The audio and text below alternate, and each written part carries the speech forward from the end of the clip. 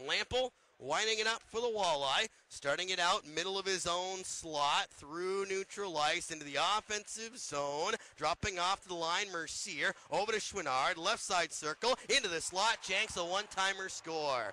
There's the number one power play in the ECHL, and it's A.J. Jenks getting the one-timer off from the left circle and beating Frankie Palazis on the glove side. Toledo makes it 3-2 with 7:50 left in the second. Jenks with his first goal of the series